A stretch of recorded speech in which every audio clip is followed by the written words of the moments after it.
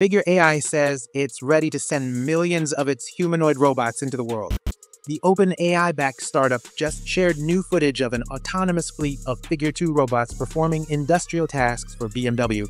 Figure is sending its robots to the luxury automaker's plant in Spartanburg, South Carolina, after a successful pilot earlier this year.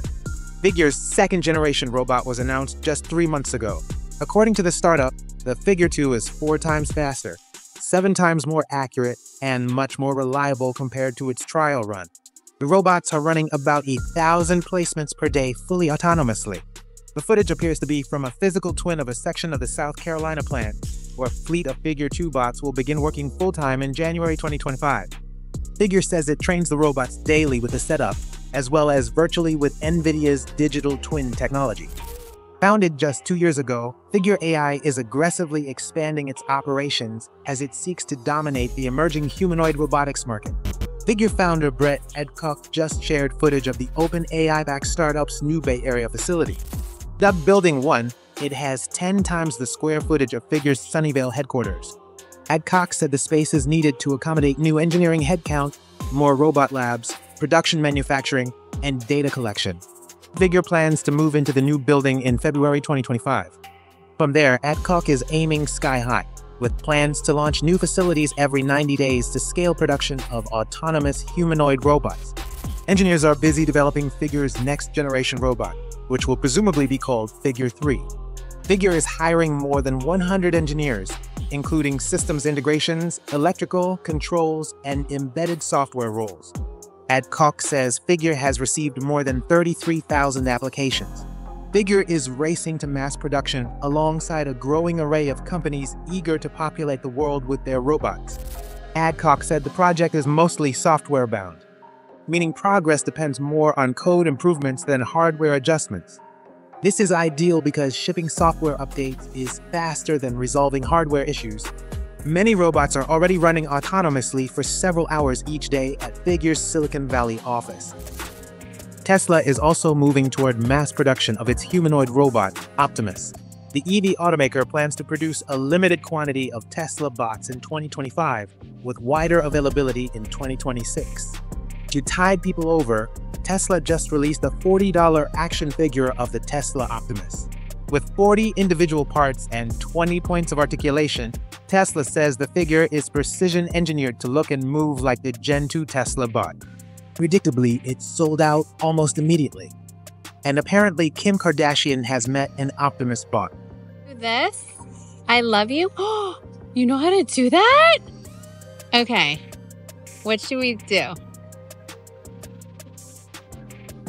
Go running. Let's go for a run. Do you know how to do... Oh, you are Hawaiian. Okay. Figure recently gave Herbert Ong, host of the Brighter with Herbert podcast, a private preview of the Figure 3 robot. And yeah, Figure 3 is impressive. I know I'm not allowed to talk about it, so I'll restrain on that, but it's a huge leap. We will, yeah, our goal is, as we enter next year, is to really start scaling out the number of robots we have pretty substantially. I think we're hitting an inflection point now where the robots are really working really well. We need to learn how to do production at high rate. We need to learn how to get costs down substantially, and we need to learn how to run thousands of robots. And he said the Figure 3 will be the startup's first production-level robot. Plans call for production at scale starting in 2025, with the goal of eventual mass production and deployment. The third iteration is designed for high-rate manufacturing and large-scale use in industrial settings. Figure is seen as perhaps the top competitor to Tesla, as both companies race to mass-produce their humanoid robots. Tesla has an edge in going to market because of its experience in large-scale manufacturing and its in-house AI. I think it's a space where the most important, perhaps, businesses in our lifetime are going to be built, and the biggest. So we need to be very thoughtful about this. And Tesla's certainly a really great, thoughtful company. Elon Musk recently said the Tesla Optimus humanoid robot will likely need 3 major iterations to reach a highly refined version. So you could expect that in high volume, and I'd say that you also probably need three production versions for Optimus. So you need to refine the design at least three major times, and then you need to scale production to sort of the 1 million unit plus per year level. And I think at that point, the cost, the labor and materials on Optimus is probably not much more than $10,000. Musk expects the robot to reach a production scale of 1 million units annually within 5 to 6 years. At scale volume with 3 major iterations of technology. And so if a small car, costs $25,000, it's probably like $20,000 for an Optimus, for a humanoid robot that can be your buddy, like a combination of R2-D2 and C-3PO, but better. The OpenAI-Backed Figure announced its first AI robot in March 2023. The second iteration was unveiled in August 2024. Figure calls the Figure 2 the most advanced and first commercially viable autonomous humanoid robot on the planet. During another recent interview, Adcock told futurist Peter Diamandis the robot will be available for home use after it gains footing in manufacturing. 3 years, 5 years, 8 years? I would say within the next 3 years, we'll definitely have robots piloting homes. Yeah. Nice. Okay, I want to volunteer early on. Yeah. I'll pay. We'll probably start with some mock homes here in our facilities and start, getting the bugs worked out, understanding how the system architectures all work. But I'm interested in seeing what problems we face that we're not prepared for that are limiting our ability to get in the home long term as well. Adcock believes the robot could eventually cost about $20,000, which is the same price point Tesla is targeting. The Figure 2 has triple the computing power of its predecessor. Standing about 1.7 meters tall, the robot has 6 cameras to see and understand its surroundings.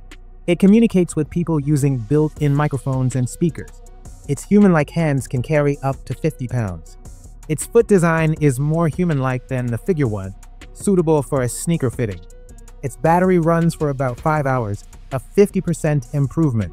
FigureAI accelerated the robot's development using Isaac Sim, a reference application built on NVIDIA's Omniverse platform. The synthetic data was used to design, train, and test the robot. According to NVIDIA, a second RTX GPU on board makes the robot 3 times faster at performing AI tasks compared to the original model. The Figure 2 recently completed a successful round of testing at the BMW plant in Spartanburg, South Carolina. During its trial, the robot inserted sheet metal parts, which requires considerable dexterity that couldn't previously be achieved with robots. The robot will be back to work at the plant permanently starting in January 2025. The founder told TechCrunch the robots worked nearly 24 hours, 7 days a week during the pilot. The Figure 2 was one of 2 humanoid robots recognized by Time magazine for its 100 Best Inventions of 2024 list. The other was Digit by Agility Robotics, which is also preparing to scale production of its industrial bipedal robot. During the Web Summit conference in Portugal, the company announced its new partnership with Schaeffler, a global motion technology company. They make a lot of automotive parts and aviation parts. We also have some Schaeffler parts in Digit. Schaeffler is going to be both an investor and a customer of ours. Wow. They are planning to put humanoids in all of their global network, which is about 100 sites. Schaeffler Group, based in Germany, made a minority investment and agreed to purchase Agility's humanoids to deploy in its 100 plants worldwide by 2030. Schaeffler has around 115,000 employees globally. They very much are excited about this technology. They see it as very helpfully disruptive, and we're thrilled to be working with them. The conglomerate operates manufacturing plants across Europe, North America, South America, Asia, and South Africa. Companies under Schaeffler include INA, which focuses on bearings and systems for automotive and industrial use, FAG, which makes precision bearings, LUT, which specializes in clutch systems and transmission components, and Barton Corporation, which is known for precision aerospace bearings.